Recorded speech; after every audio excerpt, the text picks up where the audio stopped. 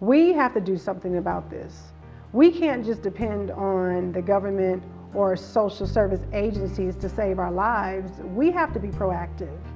The community at large has to come together and creatively design ways that we can educate the masses of our people. Faye's story is a creative way of educating. I mean, people like being entertained, so if that's the case, I say then let them be enlightened in the process. Let them be educated in the process, and then finally, let them be transformed in the process of being entertained.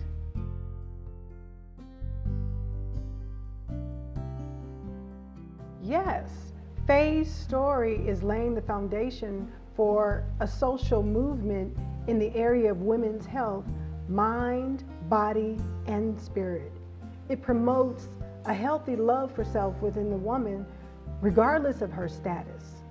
Why is this important? Because the HIV epidemic is affecting each and every one of us, and it's not going to just magically go away.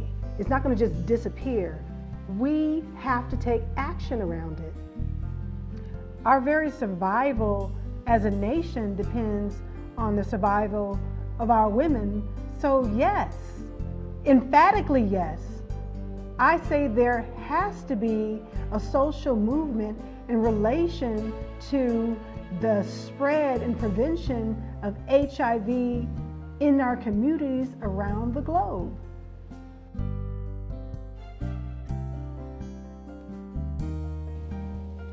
I wrote Faye's story for us. Why? It's simple, because I want us to survive. Faye's story is written as a prevention for some, but it's also written as a healing and a strengthening mechanism for other people. For the woman who might not be affected by the virus, it acts as a reminder saying to her, whatever I do in this moment, the choice that I make not only has an effect on me, but the future of our nation.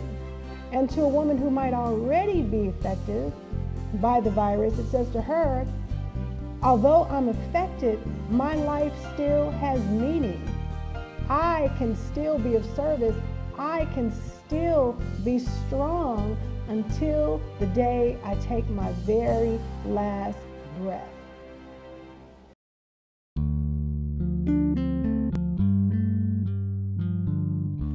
Hi, I'm Heidi Brabant. I'm an HIV/AIDS activist. I was born HIV positive and full-blown AIDS by the time I was 3 years old.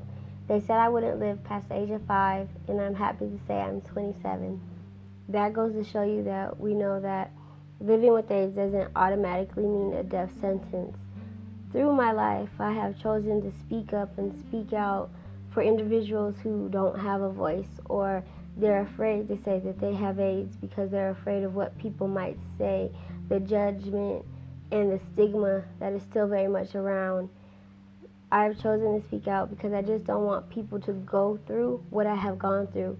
Even though I love my life and I'm very blessed, it's a struggle. It's a struggle. I'm not going to cry. It's a struggle. It's a struggle to have AIDS. AIDS is killing our community. People are not getting tested. They think it's gone away. They believe that there's a cure. The only cure is not to contract HIV. This project, I feel, is very important because we are 30 years into this epidemic. I've never known a day without AIDS. Our children don't have to know about HIV/AIDS. And this project is different. We know that the tools that we used before is clearly not working because 30 years later, the numbers are out of control, especially in the African American community. We are in a state of emergency. This project is different. I believe that we have to go outside of the box to make an impact. So I just really want people to open their eyes, open their hearts, and open their ears, And really, when it comes to HIV/AIDS, think about what you do before you do it, because it can happen to you. Even though I was born with this disease, I've had a brain infection, blood infection, chickenpox 7 times. I've died 3 times, and the doctors were able to save me. Even though you say Hadia was born with AIDS, it can't happen to me.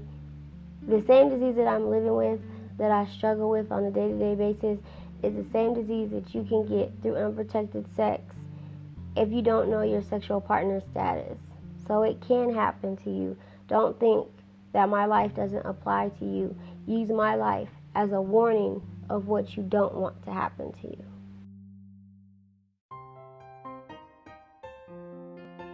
Faye's story is an edutainment piece for us, by us, and we need your help in getting it on the screen.